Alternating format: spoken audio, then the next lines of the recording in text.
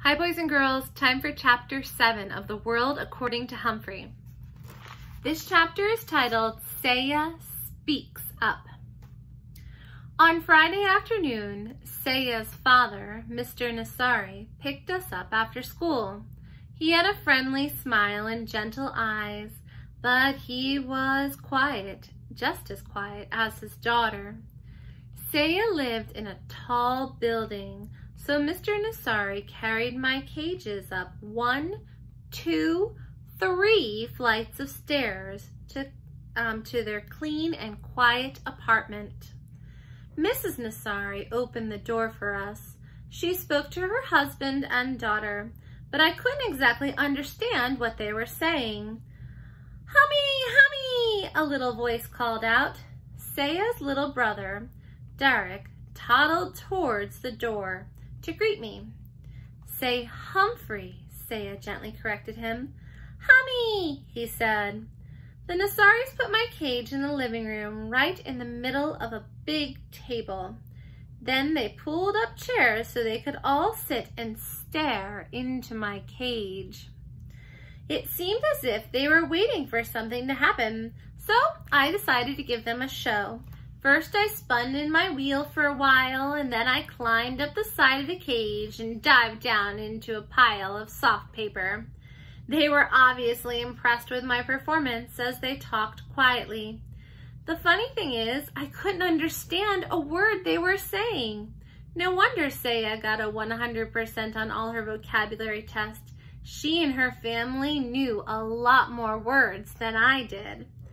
They finally went to the kitchen to eat dinner. Later, while the rest of the family watched television, Sayeh's mother quietly sat by my cage watching me. She seemed nice. Eventually, it was bedtime for the Nasaris. But after the lights were out, Sayeh slipped out of her room and came back to my cage and whispered to me. I could understand her again. "You know my secret. Now you know my secret, Humphrey," she whispered. "My family doesn't speak English. Well, my dad does a little, but he's shy about it. Mom hasn't learned any English at all. And Derek's too little." "I understand," I squeaked. "That's why I don't like to talk in class," she explained. "I don't talk like the other kids, and I'm afraid they'll laugh at my accent. That happened to me when I was little." "But you don't sound different," I frantically squeaked. "I understand you're just fine." Unfortunately, she didn't answer me. All she heard was squeak, squeak, squeak. I guess maybe I have an accent too. "But I have an idea that maybe you could help me teach Mom English," Sayeh continued.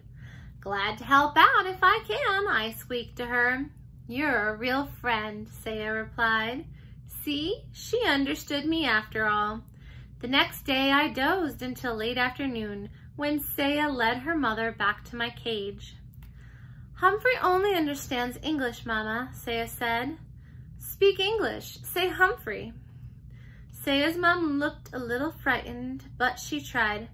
"Humphrey," she said. "Hummy!" Derek cried as he raced into the room and climbed onto his mother's lap. "Say hello, Humphrey," Sayeh gently instructed her mother. "Hello, Humphrey," Mrs. Nasari said.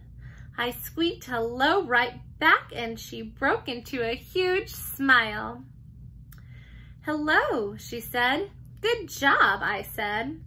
Well, things went swimmingly from then on. In a matter of hours, Sayeh's mom was saying, "How do you do? Nice to meet you. Would you like some water?" I did, thank you.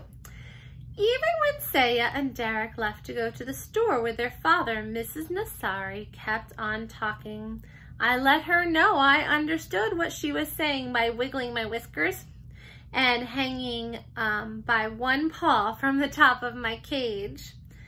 "Good boy, Humphrey," she said. Sayeh and her father were amazed at Mrs. Nasari's progress when they returned. The family spent the rest of the evening practicing English. First, Sayeh pretended to be a guest at the door. She went into the hall and knocked. Her mother opened the door. "Hello, Sayeh," she said. "Won't you come in?" Then Derek went out and knocked. Mrs. Nassari opened the door and said, "Hello, Derek, won't you come in?" He rushed in and toddled right over to the table, shouting, "Humphrey! Humphrey!" Next, Sayeh convinced her dad to practice English with her mom. "What time is it?" he asked Mrs. Nassari. What time it is?" asked Mrs. Nassari. "What time is it?" Sayeh corrected her. Mrs. Nassari got it right the second time. Then Dad looked at his watch. 7:15, he answered. "Would you like some tea?" Mrs. Nassari asked. "Yes, please, I would like some tea," Mr. Nassari answered. Guess what? They had a tea party right on my table. As a reward for all their hard work, I spun my wheel as fast as my legs could go, and they all cheered. Later, after the lights were out, Sayeh slipped out of her room to talk to me again. "Thank you, Humphrey," she whispered. "My mom says she's ready to go to English class now, but I wish you were the teacher." "So do I squeaked, and I meant it. There were more English lessons on Sunday, and Sayeh showed Derek how to clean out my cage. Suddenly, the boy began to giggle. "Humphrey poop!" he yelled. His English was improving too. On Sunday night, Sayeh gathered her family together again. "I want to teach you the America song," she said, and then she opened her mouth and began to sing. "Oh, say, can you see by the dawn's early light?" I stood up just like we do in the classroom. The Star-Spangled Banner was being sung. I had never heard it sung like that before. Sayeh had the most beautiful voice in the world. It was like a gentle breeze. No, like rippling waters. No, it was beautiful. If only our classmates in room 26 could hear her, which gave me the start of another idea.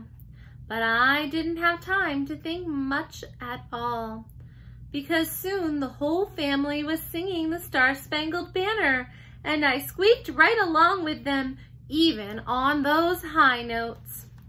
When we got back to school on Monday morning, though, I was a little disappointed.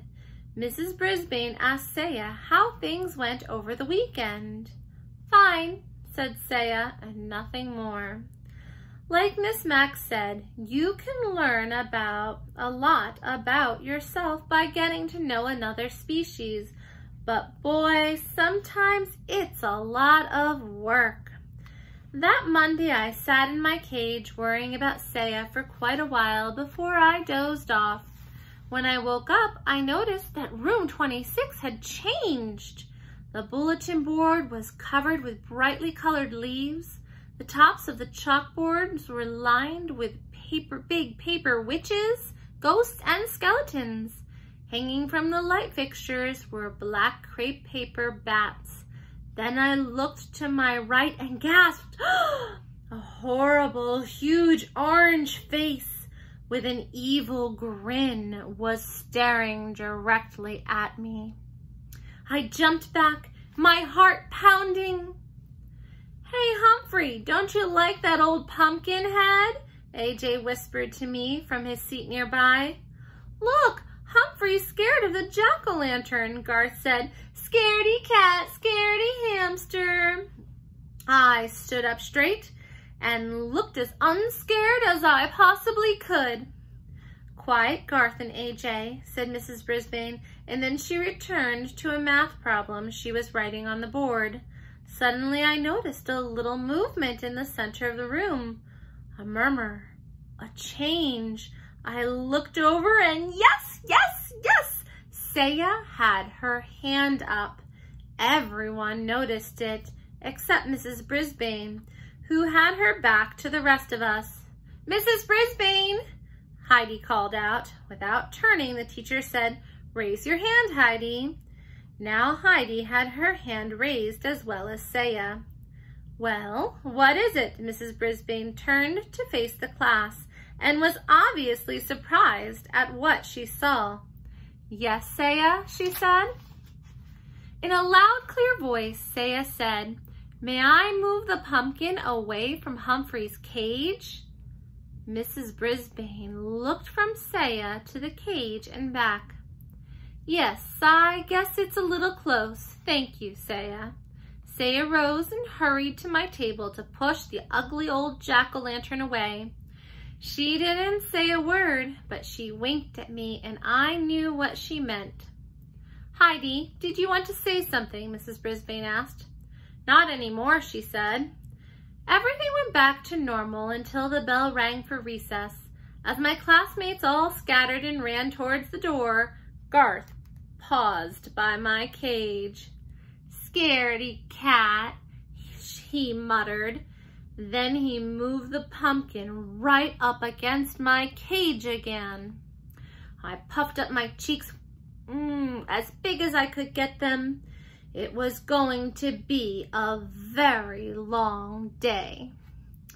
Tip 7. When hamsters feel intimidated, they often puff up their cheeks like this. Can you puff up your cheeks? From The Guide to the Care and Feeding of Hamsters by Dr. Harvey H. Hammer.